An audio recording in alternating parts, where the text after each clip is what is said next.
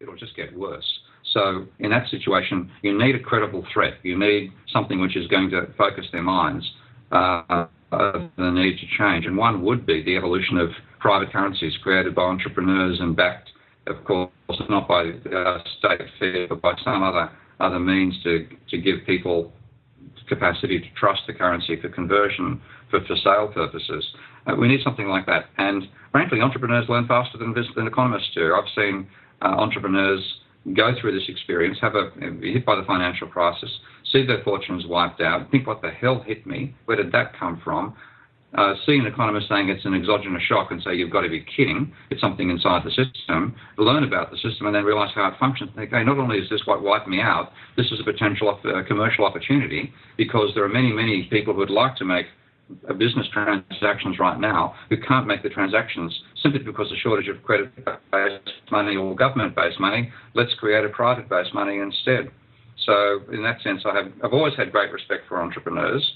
It's made me very different to a lot of critics of capitalism who normally deride everybody in the system. I have a lot of time for people who innovate, and that's here, yet again, innovation at the level of the financial sector is now necessary, and it's far more likely to come from commercial sector entrepreneurs than it is from the finance sector, and certainly from governments and economists.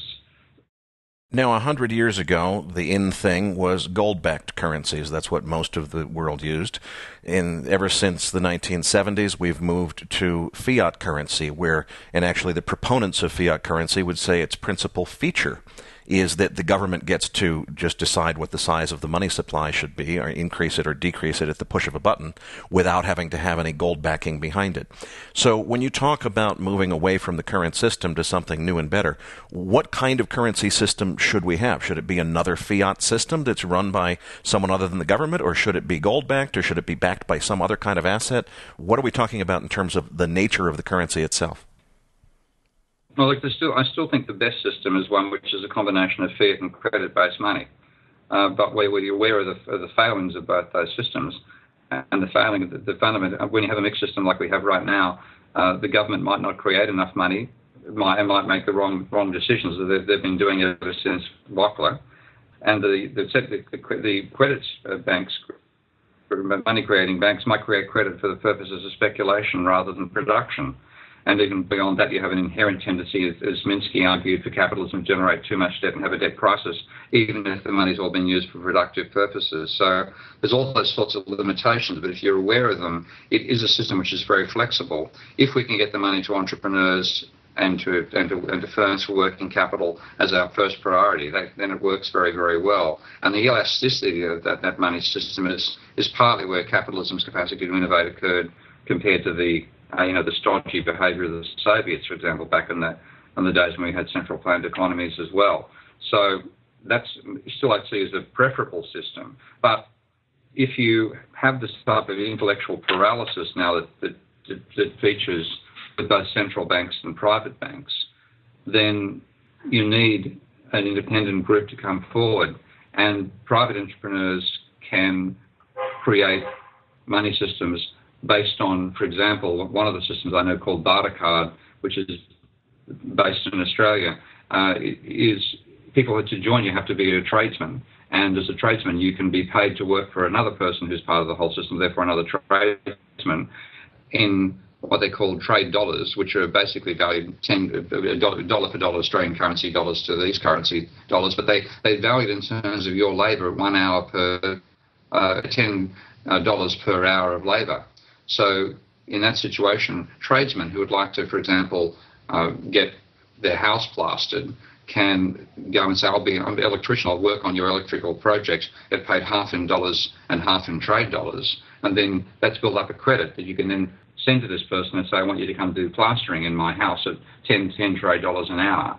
And that has enabled quite a substantial amount of commerce to occur, particularly in the Australian state of Victoria, where it began. So systems like that are backed effectively by the labour of the members. The system that you've just described works for people who are tradesmen and are sharing skills, but the rest of the economy obviously can't participate in something that's that focused. So when you talk about entrepreneurs generally offering currency systems on a competitive basis, what would it look like? How would this work? What are the mechanics? Are these things backed by something? If so, how would they be redeemed and so forth? It has to be backed by something that people trust to some degree, in the same sense we currently trust banks. Because, of course, if you got a check deposited in your account by Barclays Bank, for example, you wouldn't tear it up. Okay? You'd think that is now your, you just accept the bank's crediting of your account as a form of money. And that's because you trust that the bank has the backing to enable this to happen. And it's only when we lose trust in a bank that runs on banks actually occur. Now, you therefore have to find something else that people trust. And that's why gold always comes forward as something people think they trust the value of gold. So a gold-backed currency is one particular way that this could be achieved. But that is not what that people are putting forward in these various parallel currencies that I know about. So one, of course, the backing I've just explained is based on the labour of the members. Another one that I know, which is called IEX, it's about to start, I think in the 1st of July. It's being launched in about 30 or so countries around the world. And that is based on the wealth of high net worth individuals who have assets they want to sell. And what this system does is say, I'm going to get a valuation. By the way, I better say I'm being consulting to this firm, being paid by them, so I have to state up front. But I'm doing it because I think we need something, and I think this is a potentially successful avenue.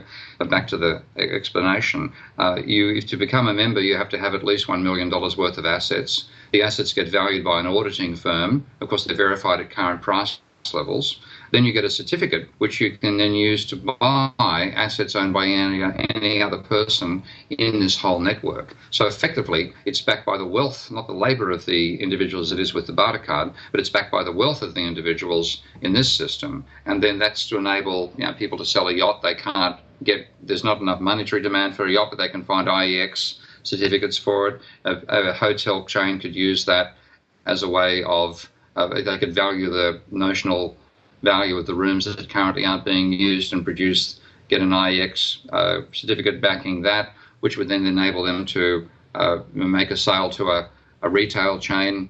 And the retail chain, again, it's a parallel form of exchange. So this is another clever way to say, what can we use as a way of backing a currency that people will trust to enable an exchange to occur?